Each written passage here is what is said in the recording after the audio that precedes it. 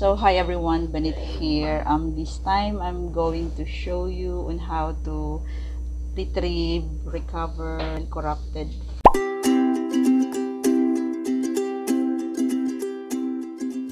This time I'm going to show you on how to recover corrupted files sa USB. Yung corrupt na talaga siya, sira na talaga, yung parang ganito na siya.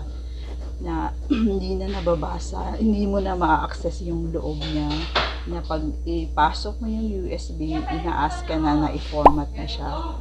At tapos applicable to sa micro SD, sa SD, sa pen drive, flash drive, or in external drive or external storage. So ganito lang siya, guys.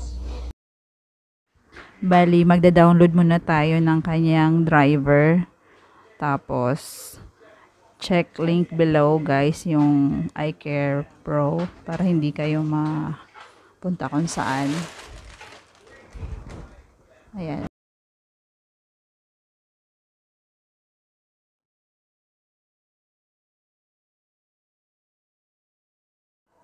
So, eto na nga siya, no. Bali, install muna natin tong iCare Pro.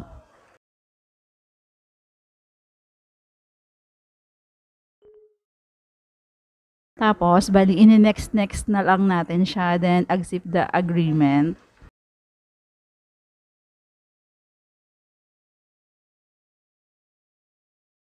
Ayan, tapos na nating ma-install.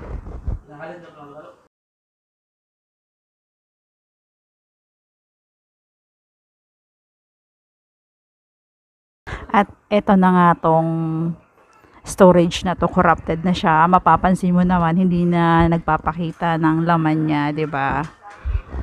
So, i-click na natin tong iCare Pro. Then, click natin tong sa gitna, Deep Scan Recovery. Tapos, i-click na natin tong yung storage na yon.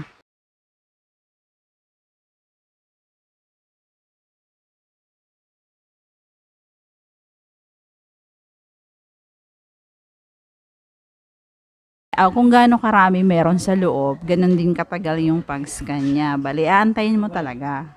Medyo matagal siya. So, bali, ang nangyari dito, kinat ko na lang para hindi na tayo tumagal pa, no?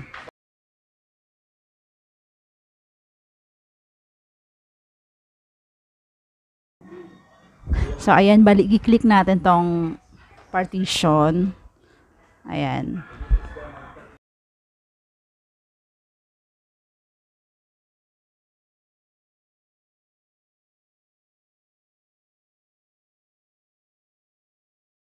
Real talk lang, how ang free lang kasi sa iCare Pro is 1 gig lang. So, ang nangyari, sinelect ko lang yung sakto sa 1 gig.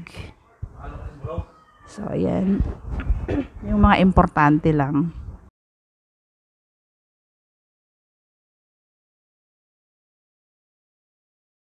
So, ayan. Pag bali, okay na siya, i-click na natin yung recover. So, ayan, bali, gagawa tayo ng folder para sa destination ng ating recovery files, na recover natin na file. Ayan, create tayo niyan. Tapos, para madaling matandaan, i-rename lang natin tong new folder.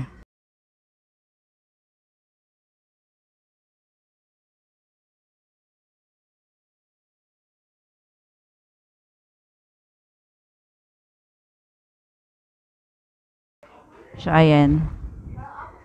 Bali, open natin itong folder na pinaglipatan natin ng files, ng nirecover natin. So, ayan, guys. Bali, automatic naman din magpa-pop up yung na-recover eh. In-open ko lang para makita nyo yung paano siya nalilipat from flash drive to computer. So, ayan, nag-pop up siya, diba? So, ayan. Check natin tong as you can see, guys, ang bali libre niya is 1 gig lang. Tapos, kung gusto niyo ng unlimited, may bayad siya. Hindi ko lang alam kung magkano. pwede nyong i-check. Tapos, tingnan natin kung successful talaga yung na-save natin. So, ayan, gumana yung mga files. So, okay siya. Tingnan natin kung may laman yung folder. Ayan, meron.